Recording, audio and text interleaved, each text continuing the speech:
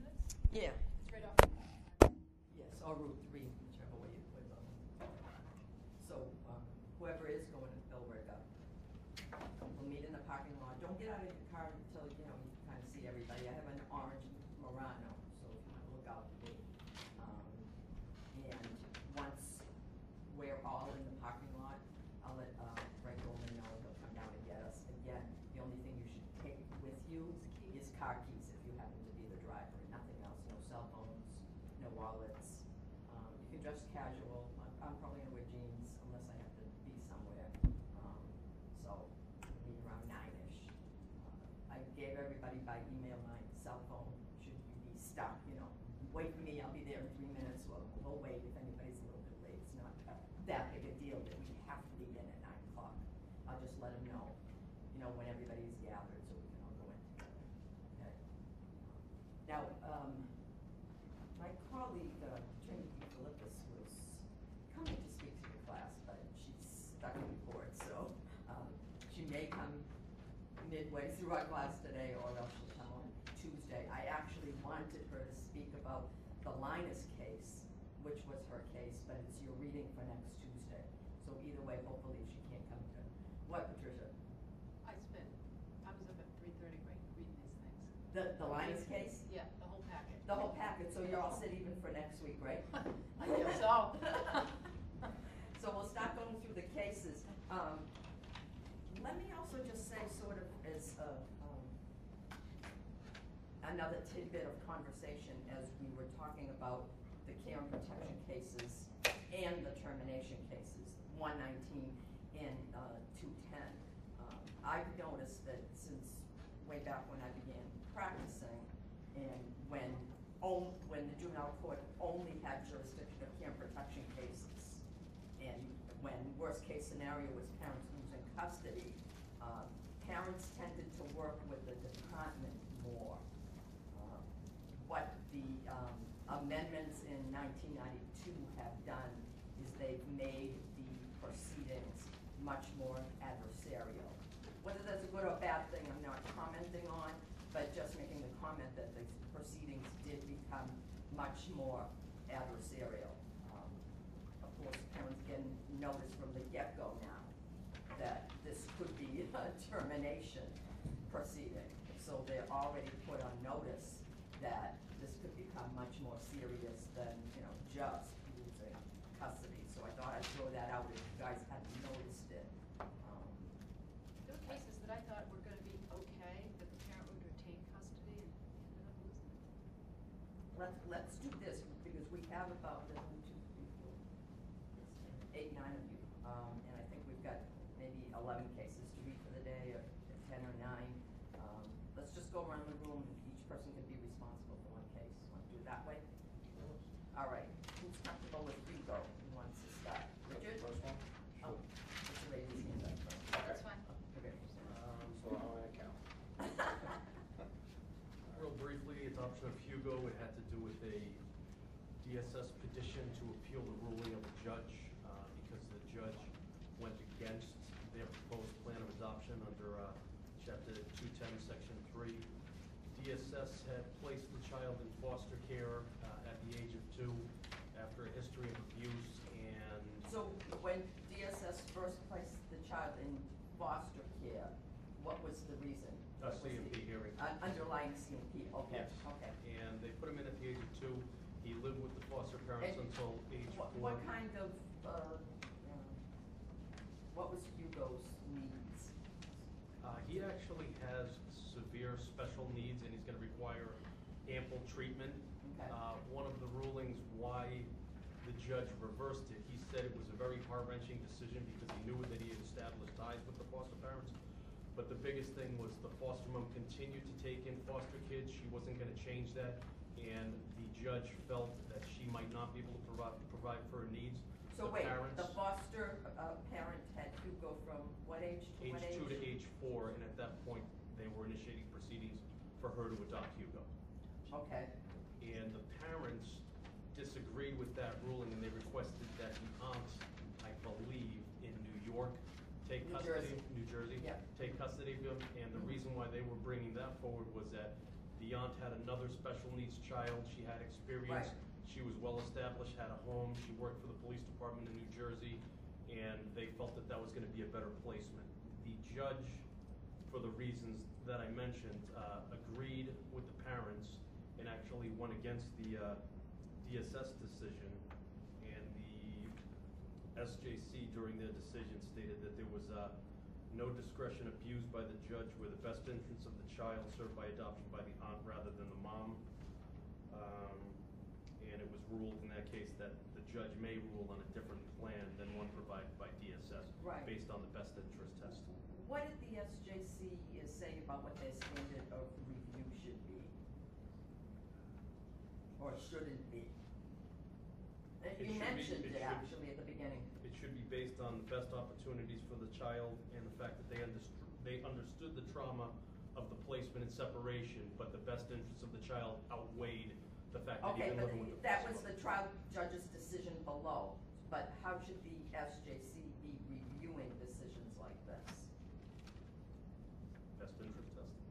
Well, the best interest test is a legal standard. Think of it more as what is an appellate court now Is it doing 12-3? that has reviewed that decision to place the child with paternal aunt because it's supposedly the child's best interest. In what way does the SJC or appeals court for that matter, cases go to the appeals court as well, in what way what standard of review does the appellate court use? You guys all know what I mean when I say It's standard. general logic. First, let's just define, what's a standard of review, John? It's the way that the court decides the test, whether like the burden of proof is on the plaintiff or. Well, it's funny that you brought that up because hold on, do we want her to come? Sure. Yeah. She just Isn't got the up. standard review what Yeah. the appeals court uses to evaluate the lower court's decisions? Okay, I heard 3 different things, and let's summarize each of them. I heard best interest, which is a legal standard courts use when children are involved. I heard burden of proof, right, which is what is proved by a petitioner, right, at a trial or at hearings.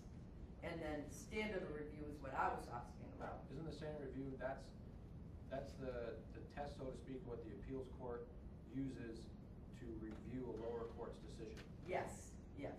And Lester, did you want to add to that?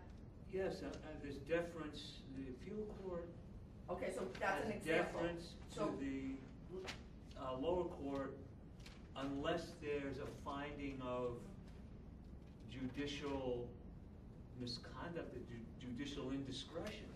As long as, So let's just talking about a type of standard of review that's normally called discretion, right? And appellate courts will not disturb trial courts' decisions, normally absent findings of abuse of discretion or Error of law. error of law. Error of law or abuse of discretion, that's what Okay. it says. And notice what the SJC also said, we do not sit as a trial court to review de novo the evidence presented by the parties. Now, de novo is another form of review, not as popular as abuse of discretion or trial court error. Usually when appellate courts are reviewing cases, they're reviewing in terms of what did the trial court do below, right? And if what it did was an error of law or an abuse of its discretion, the case is gonna go back down for whatever. Remanded for a new trial or reversed or affirmed if everything's hunky-dory, right? So that's what I was alluding to. So those, again, the best interest is nothing more than a legal standard, right? That has been articulated now both by statute, 210, and case law. So you guys that are gonna be taking the bar, whenever you see a family law question that deals with children, don't forget to throw in the term best interest in there. You'll at least get a point or two for getting the best interest test. And there's always going to be something about best interest if you're talking, whether it's a divorce case, divorce modification, neglect and abuse best interest is always gonna be an issue, right? It's a legal standard. And then back to when John said earlier, standard of proof, that's when you go to some trial or some hearing, and the burden of proof is usually on the party that, brings the case.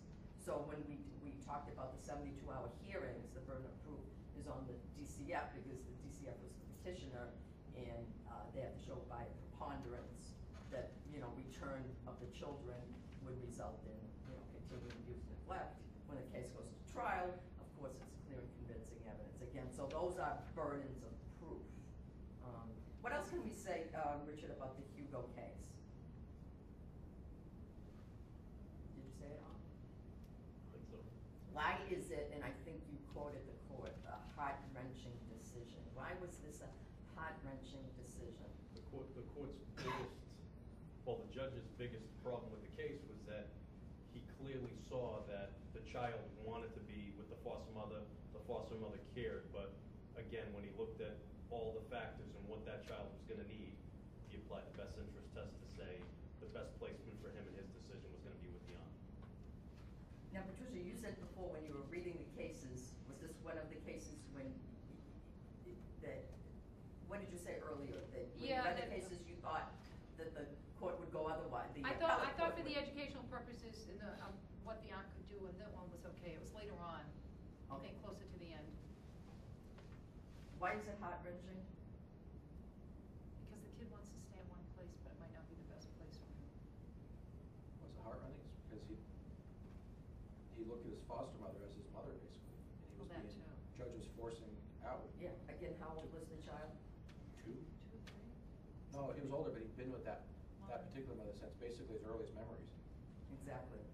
That's his mom. Yeah. And again, that by itself may not be enough in terms of the best interest test.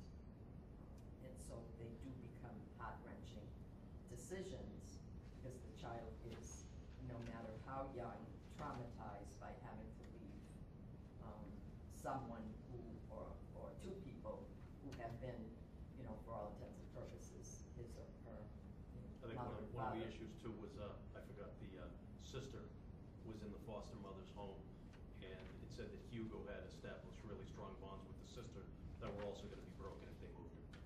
Yes.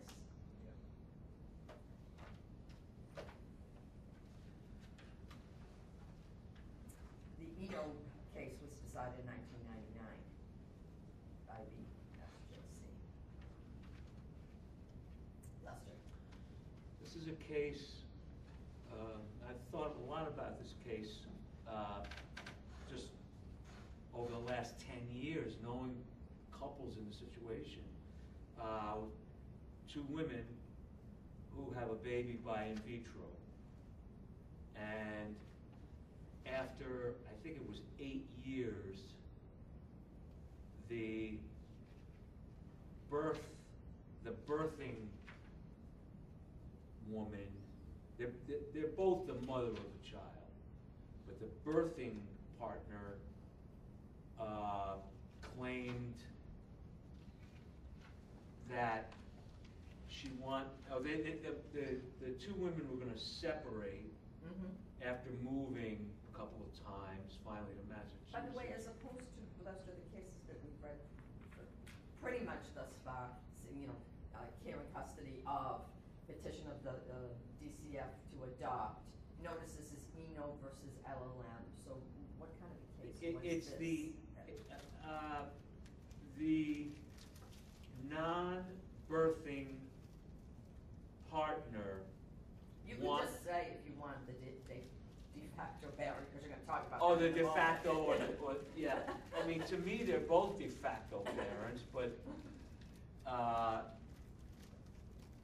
the de facto parent wants, now, is it visitation only, or? Well, that's what I was gonna ask you, again, what kind of a case, who was the moving party, the petitioner, the person filing a complaint, what kind of complaint was it? I read this case a while back, but it was a joint custody case. Am I right about that? Somebody help me? I thought the de facto parent wanted, the partner wanted, she moved out, they were together as parents for, what was it, 8 or 9 years? Okay, and then- Les is okay with the facts. Right. I'm just asking what kind of procedurally, who sued who, in what court? The what de kind- facto parent sued the birth mother for joint custody. What type of complaint was it? Because remember, so they weren't married that they could be filing a divorce complaint. You didn't have DCF, so how do you get something like that rolling? Remember, and back at that point, in that time period too, this was, new. Yeah. But the judge held that it didn't matter that they were not married, that even heterosexual couples. Okay, but you said the judge, so what court were they in and how? That's what I'm asking. The probate court. Okay, and how? Probate courts have jurisdiction of, Custody? it actually was an equity. Oh, yes, it was You an- guys have heard that term before, right? Oh. Equity. Yeah. Yeah, and equity, in fact, juvenile court as well has equity jurisdiction. So they didn't know what to do, or at least the de facto parent, she needed to get into court because she wanted to see the kid, right? Yeah, she filed a complaint in equity, Yeah, just to get herself in there to get heard, right? the Go ahead, you can continue now. yeah, it's just that I guess it was the probate court Yes. rule Yes. held Mhm. that there was subject matter jurisdiction, Mhm. there was personal jurisdiction, and there was equity jurisdiction to hear this case. Mhm. And going backwards, the judge held that it was a best interest standard in determining if the moving party could have visitation rights. Mhm. I don't think it was a joint custody No, issue there. no, It was this is- visitation. So this is the leading case, at least in Mass, in terms of the definition of a de facto parent. Another issue you might get on the bar exam, so how would you define what a de facto parent is? Well, in this case,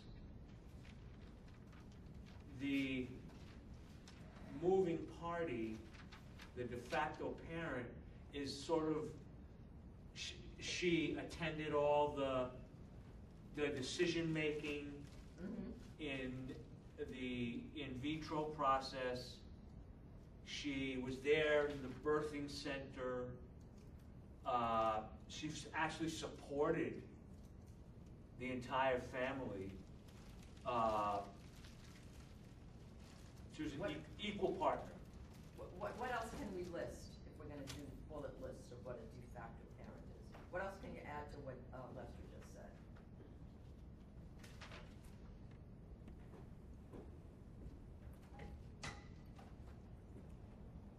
And the child called her either mommy or mama. I got those two confused.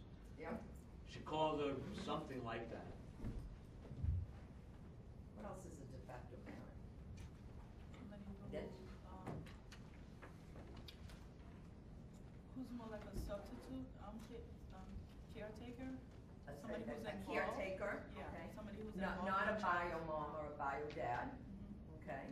So no biological connection. What else? Exhibits all the qualities of a parent, except it's just not recognized by law. Okay. Has been an influence in the upbringing of the child? Yeah, yeah. Daily needs, taking to school, feeding, clothing, taking to the doctor, going shopping, etc. Disciplining, etc. So pretty much everything that, notice a de facto parent. So parent in fact, but not biologically, I guess, is another way to put it. So that's the leading case on de facto parent, the LLM. Who wants to do IRIS, adoption of IRIS? There's just one question Yeah, about yeah. this case. The LLM? yeah, yes, Professor. Was it the not de facto parent's egg? Or was it a donor egg and sperm? I don't remember. Is it I thought written it in was your just, case? I thought it was just insemination. Yeah, Is it Artificial that, insemination. what did you say? I thought it was just artificial insemination. That's what I thought I too. thought it was Of her, the other her partner. biological egg, and she was just artificially inseminated. So it was her egg. Right. Yeah, that's what I thought too. Okay. Ash wants to do Iris, okay. When Iris was 1 month old, she suffered a skull fracture causing hemorrhaging in her brain. The injury prompted the department to file a care and protection petition, and the department assumed temporary legal custody. Then the parents were How unable. did did the parents bring her to the hospital? How did this get started?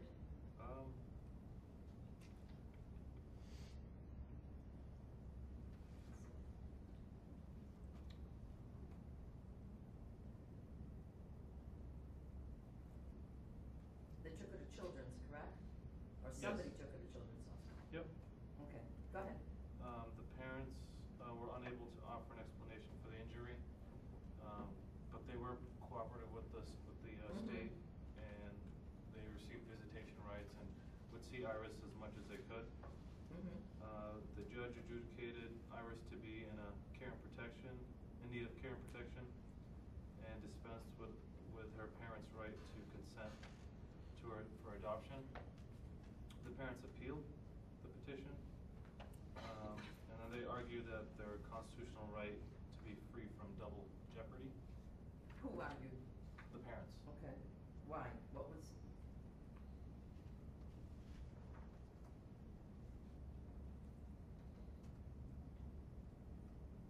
Why did the juvenile court order a retrial?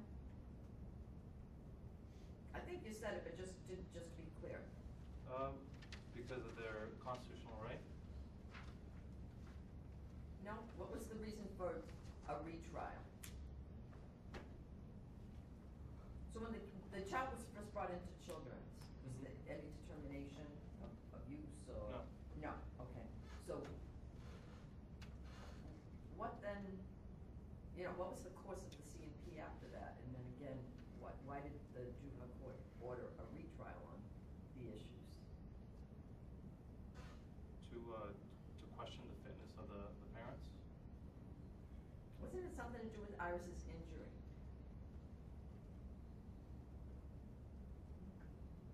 Patricia had me on first and then last. Is it because they couldn't explain the damage to her hemorrhaging to the brain? Right, was there additional evidence? What was the reason I don't for, think wanting to litigate the case again? And as you said, then the parents were saying, wait a minute, that's double jeopardy, and then we'll. Yeah, I thought the parents were looking for custody of her, so they wanted to reinvestigate to see if they could determine exactly if it was the parents if it was abuse or an accident. Mm-hmm. Lester, what did you want to say? That there was going to be expert testimony Right. to lend credence to the probability that there was either an intentional harm or neglectful harm Right, yeah, or to Iris. whether they knew or should have known, that she had been seriously injured before they took her to the hospital. And so what is this double jeopardy issue, though, in the context of the care and protection case? And what does the SJC ultimately hold relative to principles of double jeopardy in care and protection cases? And I guess that's the important thing you want to take out of this case. That what? Let's go with Ash, see if he can answer it first. That the retrial ordered by the juvenile court it didn't implicate, double jeopardy. And why not? And that's the key right there.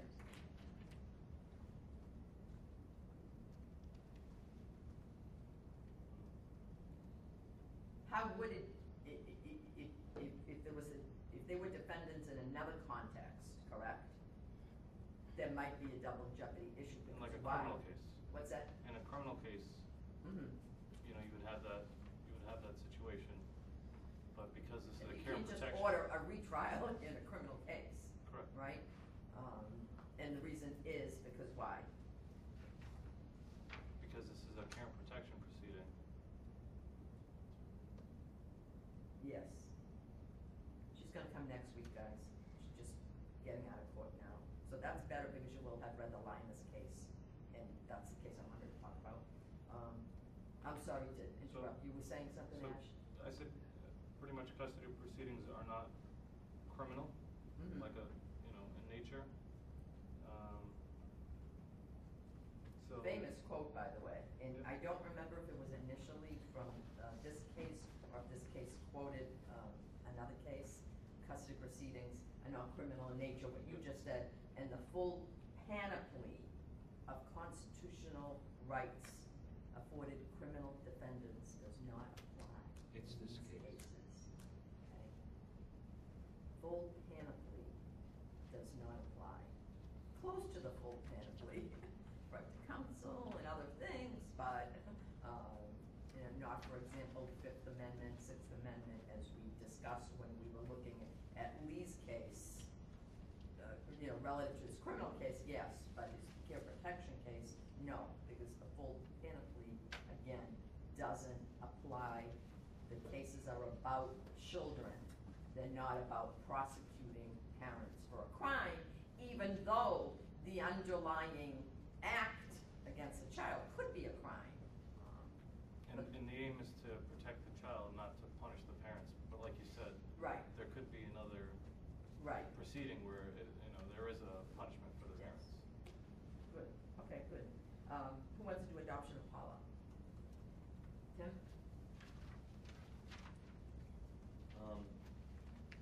This case was, started out as a care and protection, but then it went to a dispensing with the parents' rights, for the severed children. A whole lot going on in this case, but, the mother was abused by the husband.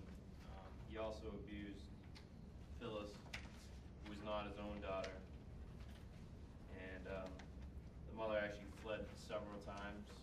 At first she would leave and take the kids with her, but when they had too many kids, she ended up leaving them. And then in 1988, I believe, she broke with the husband for good and left the children with them. At which point, as I said, the father was abusing the children, mostly Phyllis, but then Tim, how many children were there? I thought there was 7. Okay. And there were also allegations that he sexually abused Paula and Phyllis.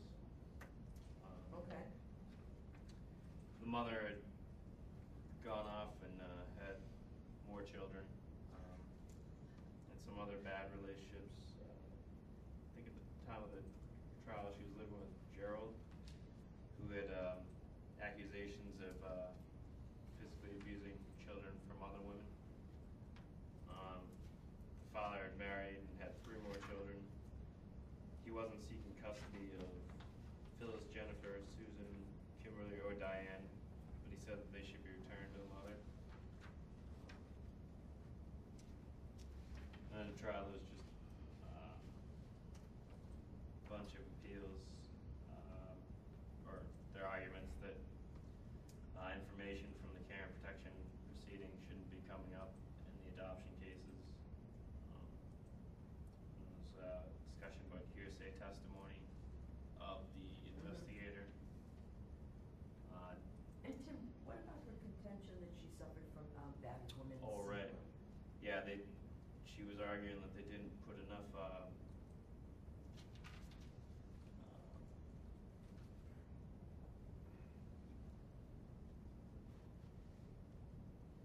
that just didn't adequate consideration to the battered woman syndrome, or the fact that she said she made significant gains in her ability to care for the children.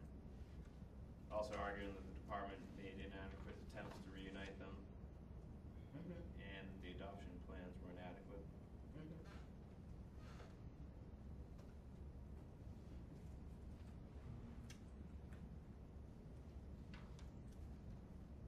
So like I said, they're arguing permanent investigator reports, just because they said that they shouldn't come in because they're in the care and protection proceeding. They're arguing against the mission of written reports from the court-appointed investigator. What did the SJC mean when it said that she continued to, quote, to deny all responsibility for those conditions? And it would be everything that you just listed. Just, That she quote, she continued to deny all responsibility for those conditions. What does that mean? you mean by like saying that it's not her fault of the battered woman syndrome, and just kind of blaming the department for not giving adequate consideration and not helping to reunite them? Is that the question you're asking? What would you, Joe? I would say maybe it's like if you have responsibility for these issues, it means that you're complying with some sort of, you're going to therapy or you're. But what if she was, you guys all read about the battered woman syndrome, right? And maybe you know a little bit more about it from other classes or whatnot. What if she indeed was suffering from battered woman syndrome and PTSD and huge psychological issues? What would that mean in terms of the court translating her behavior into, oh, she's denying all the responsibility for these conditions? You know what I'm asking? No? Richard? Joe, tell Richard what I'm asking. I think so. I think you're saying is that situation to be absent, so it erases her conduct or it takes away her responsibility. In other words, she's trying to use the battered women syndrome as an excuse. Well, in this case, to that's say. what the court may be saying, but I was playing devil's advocate and arguing the opposite. And what I was saying is that, battered woman syndrome it's a constellation of behaviors that make you look, honestly, not so good in the legal environment. It seemed like in this case that the court focused on the fact not only that she couldn't understand or couldn't acknowledge what had happened previously, but she was about to jump into another relationship with Gerald, which was the same as a relationship with Robert. Yes. Right. Also, she got kicked out of the drug rehab treatment program, so not only did she made look lots of bad, mistakes. because but when she tried to get help, she never followed through. So regardless of whether she was battered or not, it seemed like her ability to care for the children, Well, I like that. Say that again, Tim. just regardless of whether she suffered from battered women syndrome or not, Right. her ability currently to care for the children was questionable at best. Her partner, obviously, wasn't going to be good either with his allegations of abuse. And remember that, to take it a step further, this was also an adoption case, so the court had to consider even more in terms of, worst case scenario, terminating her parental rights. So there had to be not only, a history of all of this stuff, but that at the time of trial, she's still unable, unwilling, unsuitable to care for a particular child or particular children, and that is in the best interest. And the court considering some or all of those 14 factors that we looked at the other day. Patricia? Well, Sandra had mentioned before about doing enough to help the parents get there, and I had a note written, was enough done to really help this mother get where she needed to be? Good To point. put her in a good position for being able to care for the children. Good point, good point. Did you truly have all of these issues that she's saying that she does, from the time of the filing of the petition up until the trial? You may not have had enough time to get your act together. Well, the That's- resources. Right, right. Ash? So does the court take into consideration that a battered woman, in front of the court, just looks miserable and looks like the batterer is always in control? So you have more experience than anyone else here. You see this. So does the court even take that into consideration? In your experience? No one condition in and of itself is going to also be, enough to terminate parental rights or maybe even to lose custody. But and Tim just said, it's how that condition ability to parent the child. And as sad as it may be that this person may indeed, you know, she's not making it up, is suffering, she's unable to keep the child bottom line. But I think this court, though, took it a little bit too far by saying that it is an Yeah, excuse. this was, do you mean the SJC review court or the trial court below when you say this court? The trial court. Uh-huh. By saying that, you know, this was just an excuse, her syndrome, you know, was just an excuse for her. Now remember that these lower courts, they have to be able to back themselves up. You know, the subsidiary findings of the findings of fact, the rulings of law, have to be able to demonstrate that there was clear and convincing evidence of, you know, unfitness and or best interest of legal determination as well. So the judges, I don't want to say they're in fear, but I mean, they know that the cases could be upset on appeal if they made some error or abused their discretion. So they're very cognizant of the fact that they have to take every fact and pick it apart and outline it and number it so that it'll amount to unfitness. Somebody just have their hand. Are there cases that are used all the time? I mean, is the case law as far as what is unfitness in the state of Massachusetts, or, I mean, are there cases that you would cite? Do you think so? I'm sure there are, but I'm just wondering it. Not really. No? Depends on the No. case. Yeah, and it depends on the case factually. 210 gives us a little bit of leeway now where there's some statutory language in 210 The fact is- about fitness. What to remember most about it is that it's connected with best interest. The SJC has said in earlier language when you had the department, it was the Department of Public Welfare at the time, that the unfitness test and best interest test are not separate and distinct but cognate and connected. So, you know, when you're discussing these issues or you're presented with a family, it's very hard to take it apart and talk about, you know, a parent's mental condition. It's, does that mental condition affect the ability to parent that child or this child or that child? Or maybe it affects that child but not that one, because the other one is older and more mature, the other one is special needs. No. But remembering that no one condition by itself is enough to support a finding of unfitness. Not alcoholism, not drug abuse, not bad limit syndrome, you know, not neglect, blindness, whatever you can think of. It's how it affects the child. Sandra. You remember that movie, Sam I Am, I think? You remember Refresh that? my memory because I remember the name now. This guy, he had like, what's his name? Is that what Sean Penn is Yes, regarding, yes, trying yes, to yes. trying to And- raise a child? Yeah, he was trying to raise a Sad. child, but he Oh, had limitations Yes. and then That they went was to a great court, movie. and then that little girl with the big eyes, I can't remember her name. Was it Dakota Fanning? I think Was so. she in it? Yeah. I think so, and Good movie. yeah, and you know, she wanted to stay with her dad, but they were fighting and saying, well, because of Exactly. you know the fact that he What can't happened really, in the end? Oh, I don't know. Wait, Did what he happened? lose? Did he? He didn't lose custody. I think. No, at the end they stayed together. Yeah. Because it ends where the foster parents took her in.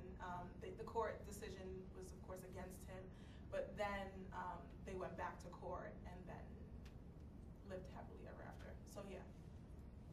Another supporting factor that really would, you know, helps parents a lot in these circumstances is if they themselves have family support, you know. So if you have to be on lithium for some reason, and when you go off it, or you know you have issues, but you still can function, but you have at least a sister or an aunt or a mother that if the department gets involved, you can say, I have so and so that's here as well to support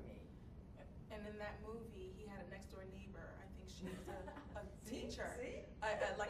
And who helped him with raising her, Exactly. homework. Couldn't do it Because himself. then the argument was, you don't even have a third grade level education. How are you going to teach your kid? And so she Right. came to court and said, well, I'll help. And that was cute. That was really cute. Yeah. Manuel. Did we do Manuel before? No. It tells me I had it in the package twice, but Yeah, we can do it I again. think so.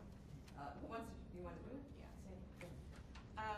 Okay, so this is about Manuel and really about his, it's really about him, but it's really because him and his sister Roberta, living with their mother, who had, well, technically it's Manuel's father, but not Roberta's father, so the sister had a different father. Okay. The father wasn't living in the home, however, DSS, the department, filed a petition for care and protection because of abuses towards Roberta, not Manuel. And so anyway, it went forward, and Who was Manuel placed with at first? oh, he was placed. Well, they wanted custody of both Manuel and Roberta. Who's But they were placed in temporary placements in foster care. They were? Department? Yeah, the department awarded legal custody of both children on an emergency basis. Who were they placed with? I don't remember her name. They were placed with Mrs. V, Okay. who was not the paternal. That's not the paternal's grandparents. That's the great aunt. Okay. They were placed with her. But then at some point, they were trying to also argue for Manuel to go with the grandparents. And the issue was the grandparents only wanted Manuel, but not Roberta and Manuel. So the court said no. If the grandparents were willing to take both, then that would be okay. But no. So they sided with the great aunt. You should just start all over again. I'm sorry. Okay. So. Because when the case first started, Right. and set for a 72-hour hearing, what did Child do? What did who? Child's attorney, legally. Was there a 72-hour hearing? At that point, no. Why not? Because they waived They the waived it, initial right. 72-hour They hearing, because it waived said, we're gonna go with, what did you Mrs. say, B. paternal aunt, I Mrs. B. forget. Mrs. Great B. aunt. Okay, and then while Manuel is with Mrs. B, what happens? Oh, there was an issue. Yeah, there was an There was issue. an issue. What was the issue? There was a criminal charge, like a sexual issue with the father, with the Mr. V. And so then he was pulled out of that. He was pulled out I of think that. they checked his Corey or something like Right, that. This is right. what happened. Okay. Right. So then there was a schedule for a 72-hour hearing. Really? Yeah. Oh no, I'm sorry. Since we started all over again, sorry. That's what they waived, going in order. And then the allegations of the sexual abuse and all of that. So then at that time, the issue was they were questioning whether Section 25 empowers the judge to hold temporary custody of the kids when their rights were waived. This is what happened. He waived the first hearing, Right. and then there was arguments about that should there be a hearing again. Right. He wanted a hearing again, Right. and that's why the case went to the SJC. And SJC basically says, and that's when the SJC talks about both Section 24 and 25 that are held really for the same reasons.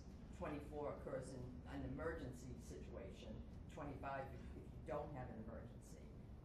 And that the purpose of those hearings is first to determine, and I'm just reading from the opinion itself, whether custody should be removed from the child's parents. But, and this is most important for the Manuel case, because now they're called Manuel hearings. And second, to consider any nomination by the child or his parents of a relative or other individual to become the temporary legal custodian. Because that's what Manuel was arguing for a second time around. I want a hearing. I didn't have a hearing the first time because I was okay, with going with Mrs. B. Now there was an issue there was Q&A or whatever it was that they pulled me out of that home. Now I have a right to 72-hour hearing, same as parents have a right to 72-hour hearing. And I want it also so that I could ask for a custodian. So it's a placement hearing as well, not only a custody hearing, but a placement hearing. We did this case before. I had it in the packet twice for some reason. I don't remember why. I think I had it in the packet twice early on when we talked about cases that set a standard, when we did Santosky versus Kramer and Robert and all of that. I think it was in that pack, and then I included it here as part of the adoption cases, and I don't remember why I included it in this section, but we did do it before. Okay, who wants to do the Helen case? So wait, so the highlight is, so the main thing from this case is, so if you waive your right the first time, then you pretty much can't do it the second time around. Is that what it is? Somebody tell him. He was saying he wasn't really waiving his right to the 72-hour hearing because, or what? knowingly waiving his right because he was pretty much saying we don't need that because he's getting placed where he wanted to. When the issue is going to be temporary legal custody of a child, think of it that way. Section 24 and Section 25, as I mentioned before, are the same in terms of the issue before the court. Should we be giving legal custody to DCF, right? Should we be taking custody away from a parent? The only difference is 24 occurs after an emergency removal. 25 occurs, but not after an emergency removal. But whenever that's an issue before the court, the parties, meaning the children and the parents, have a right to a hearing. Just because he waived, it still was care and protection of Manuel. I mean, the case didn't end, all right? So that was the argument that was made, that was made initially. Oh, you waived before. Yeah, but I waived before when, you first took me out of my home, and I was fine with DCF custody and placement with Mrs. B. Okay, but now it's DCF custody, and I want to be able to go with, was it grandparent? Yeah. Grandparents, right? Yeah. Yeah. Did the case hinge on the fact that in the first hearing, custody wasn't awarded? They did a hearing, but the custody wasn't awarded? No, he waived. There was no 72-hour hearing. He waived his right to a hearing, and we talked about that, and that's done a lot. Parties will waive for whatever reason, even parents will, because, they know that for example, they know they're gonna lose at a 72-hour hearing, and the court's gonna hear all this damaging information, So go with it, let DCF have custody temporarily, let's see what we can do to get our act together and to comply with services, and, we'll hopefully get our children back. But doesn't that look bad when you waive that 72-hour hearing? It's gonna look bad either way, let's put it. Well, there's an Uh, inference that you're not even trying at that point. Well, the issue isn't unfitness, so the courts can make that inference later at trial if you don't get involved and testify. But, so that's what it was. And they're now called Manuel hearings when parties, children, parents, want to be able at the 72-hour hearing to not only, be there and advocate for or against custody, but also to advocate a particular placement as well. All right, adoption of Helen. It is. Helen's mother was a drug addict, and they both stayed in a house that involved drug activities. So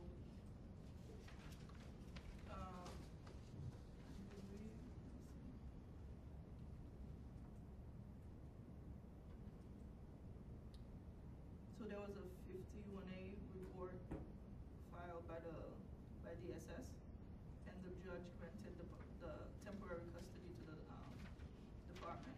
So the mother appealed. This went all the way to termination, no?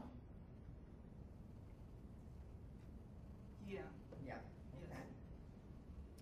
So So what was her issue on appeal, Nadej? What did she want that she said she didn't get as a result of her termination of her parental rights?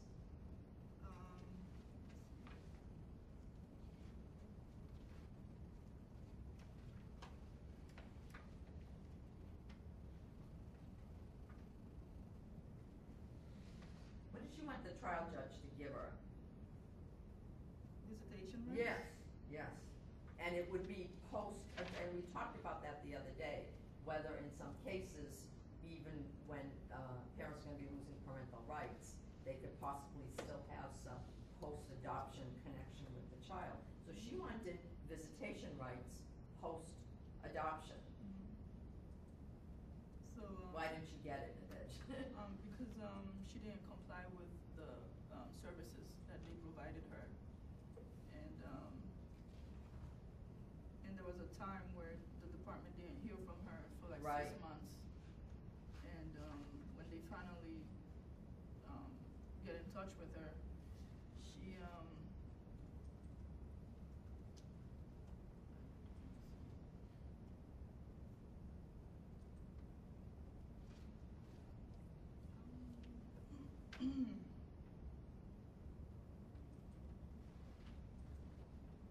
Who finally got in touch with her?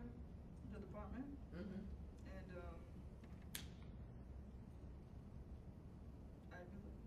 I don't remember exactly where it says it, but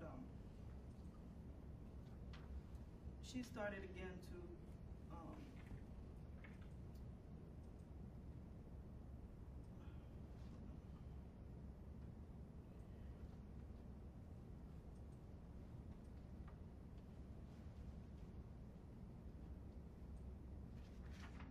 I lost it. I made a note of it, but I don't see it.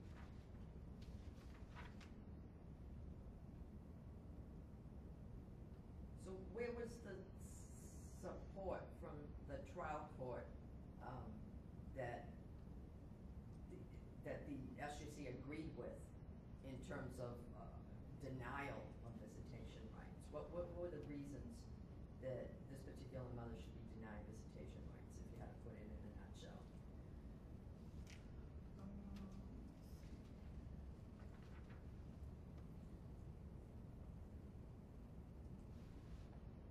Because there was clear and convincing evidence that she was unfit. Okay, and what were specific instances? Ash, did you, The judge made 59 findings that demonstrate a history of substance abuse, a pattern of late and missed appointments, failure to communicate her whereabouts to the department. okay. As Nadej said, very little communication with the child too. 59 findings. That's a lot. That must have taken quite a few pages, depending on, each finding might have been just a short sentence, or it might have been longer than that. So there was a lot of backup from the lower court. And remember that, again, the appellate court, the SJC, is not gonna disturb that, if the judge down below can back it up. And so all of those specifics backed up the decision that mother should not be getting visitation. It would have been quite different, I suppose, if all along the line, because think of DCF's mission. It's always strengthen and encourage family life. It's offer services, okay? Even with it, and of course, protection of children as well. But their obligation to offer visitation doesn't end when they change their goal. They have to continue, unless visits would harm the child and they went to court to terminate. But they would have to offer visitation, and a parent who, doesn't comply, for whatever reason, and again, some of it may or may not be parents' fault. They, foster home could be 30 miles away and you don't have a car, and, things like that. But parent here had, according to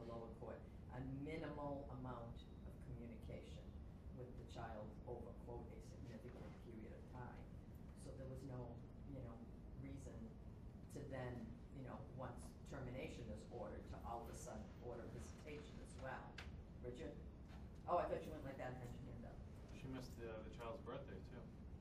Yeah. All right. Where are we? Adoption of Mary? Can I do that? John, okay. This is a case where the mother is appealing the termination of her parental rights for her 2 children, and the SJC took the case from the appeals court, and they're answering the 3 questions. Was the decision to terminate parental rights by clear and convincing evidence? Was the investigator's report admissible? And if the judge erred by not granting post-adoption visitation rights. So, Court say about the investigators? the court said that care and protection proceedings are interrelated to, in this case, were interrelated to the proceeding to dispense with parental Right. consent. And so it was admissible. They found that it was, they upheld the judge's decision in the lower court that it was admissible. What had happened was the mother was living, Mary and Michael were by different fathers, neither of whom was the mother's current boyfriend, and he had been, Mary and Michael both reported that he was sexually abusing them. And apparently, what it seems like happened is that apparently on the time when she was reporting it to the mother, on that day, the father was charged with assault and battery against both children. Okay.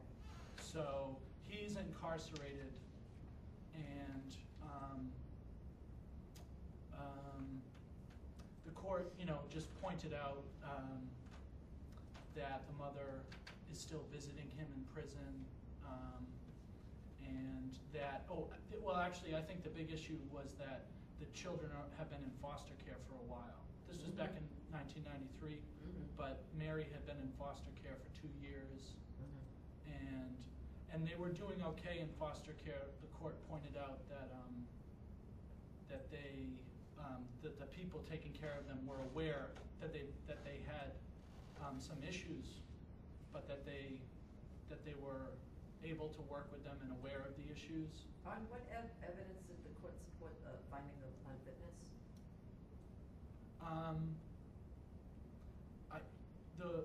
They really seem to just say the fact that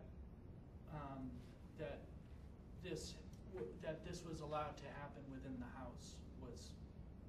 I didn't really see anything else besides. They also talk about the fact that the mother has prior convictions. I don't know if I'm missing anything.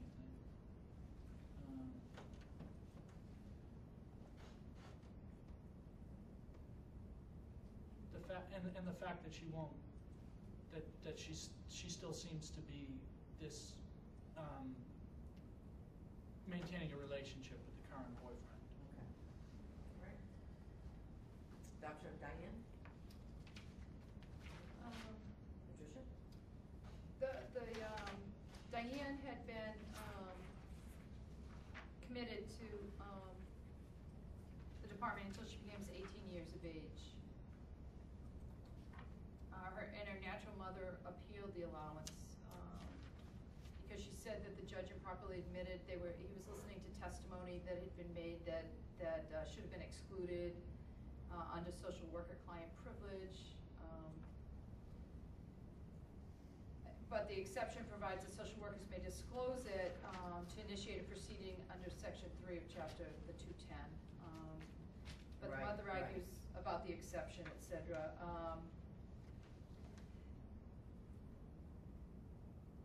And the allowance of the petition to dispense with consent results in a drastic intervention in family life. So the information there is necessary. It's a severe intrusion, but they have to do it because of the significant consequences. But the mother argued that the exception should not apply when the social worker's initial involvement was unrelated to the care and protection proceedings or proceedings in connection with the petition to dispense with consent to adopt. So, I'm sorry, are you saying that she was saying that there was a connection with the social worker before the Right, there was an proceedings started. Yeah, there was an exception that, the social worker's initial involvement was unrelated to the care and protection, so she didn't know why she was even involved in the case. So what does this case mean for care and protection and termination law? I don't know, that was one of the ones that I had, why was this action taken on this particular case? So we're talking about a privilege, right? Of parenting? No, social worker privilege. Oh, the social worker privilege, yeah, So- there is none if it means the safety It of doesn't kids. apply, you're saying, in Right. 210 proceedings. Right. And the reason why is, Because of the, safety of the, children, the best interest of the child. so it's an exception to Right. what normally is a privilege, the social worker privilege. And that's precisely why the safety of the child, the social worker is able to disclose in court as a witness. So it's an exception to the privilege, and that's all this is. The mother also brought up that, she tried to get the conversations between the psychiatrist and the child thrown out, and the court said, you don't have any standing, only if the child objects to those statements coming in. You know, obviously, the mother didn't want the conversation because it was gonna be negative towards her. So now you wanna do Frederick? Okay, so 1985, the dates in this case kind of overlap, it's a little confusing at first. Okay. But you got a 3-year-old granted, or temporary custody of a 3-year-old is given to the Department of Social Services. He's placed in a foster home with his older brother. A year after that, April of '86, Boston Juvenile Court adjudicated the boy in need of care and protection and permanently committed him to DSS. So it went from a temporary custody to a permanent custody. However, so they issued that order, but then didn't actually come out with their findings for another year. When you say they, which court do you The mean? juvenile court. Yeah, The and remember, Boston- I'm glad you said the year, because, so this was the time when you had both juvenile court care and protection cases and probate court 210 cases. Go ahead. So 85 temporary custody, April of '86 permanent custody, but the findings weren't released until April of '87, so almost literally 365 days later. Yep. Now, it's kind of interesting, for some reason, the mother did not appeal. I don't know if it's because she didn't have the findings, so she didn't know what to base her appeal on, Okay. whatever it was. She didn't appeal. However, she appears to get a new attorney, and they file a motion to basically asking permission to file a late appeal. It's denied. They didn't give her a hearing on it, but it was denied. And, let's see, okay. That went up to a single justice, and again, no appeal was taken from the denial. But now, 1986, so we're back after April permanent custody, but before the findings are released, the BSCA, was the Boston Children's Services Association, files a 210 to dispense with the parental consent to the child's adoption. Mother objects, and then it's a 5-day hearing, and the probate judge on January 8, 1988, found that the biological parents were unfit to assume parental responsibilities, and that the BCSA's plan for adoption was the best interest of the child. The probate judge also found that visitation between the mother and the child was harmful to the child and thus terminated the visits. This time, the mother actually did file an appeal on time. The motion and along with a motion to allow continuing visitation pending the appeal. Motions were denied, and so then she appeals. And she appeals based on, I think it's 5 issues. 5 issues. That the probate judge erred in excluding certain evidence which addressed facts already determined in the care and protection case. And that the probate judge improperly relied upon the deterioration of the family's relationship caused by court-ordered separation. That the probate judge's findings failed to demonstrate consideration of the contribution of the mother's boyfriend to the family. That the probate judge improperly relied upon certain expert testimony, and that certain findings of fact are unsupported by the evidence.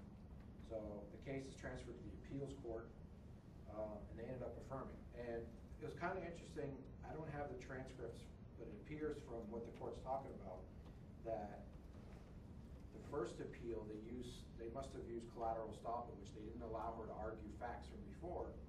And she did bring up an interesting argument that the court's talked about, which is, since caring protection, these cases are all about the parent's ability to parent at that time.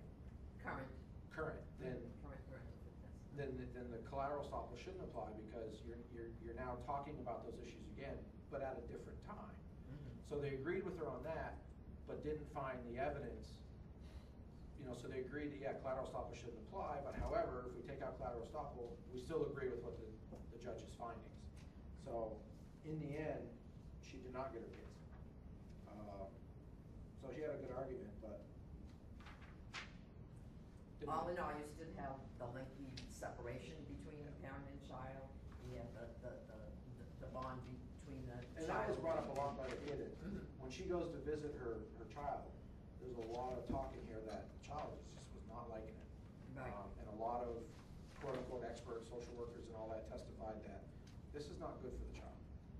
Child does not like it when he knows his mom's coming for a visit, can't wait for the visit to be done, is all anxious when the foster mother's not there at a specified time. So I think it appears that the appeals court really kind of focused on that as their basis, or what's in the best interest of the kid, not the mom. And remember, the SJC also says something about that they're all factors to be weighed by the judge, with no one factor being determinative.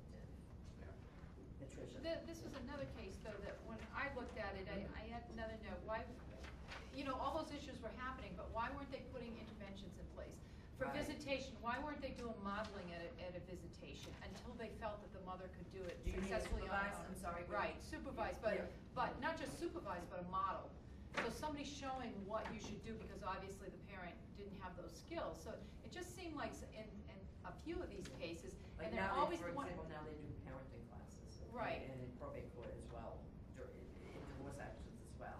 But it But, just seemed yeah. like some of them, they were kind of like hung out to dry because they didn't have the skills to begin with, and they really didn't get The the services. services to help them get there for an even shot. Still might not have worked, but at least Right. if they were in place, you'd feel that it was a more equitable situation for everybody. Let's save the next few cases.